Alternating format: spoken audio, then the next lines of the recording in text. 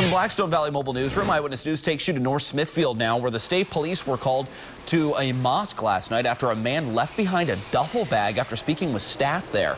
A robot detonated the bag, which turned out to just be harmless. Officials say the man who left the bag was recently released from the hospital for psychiatric issues.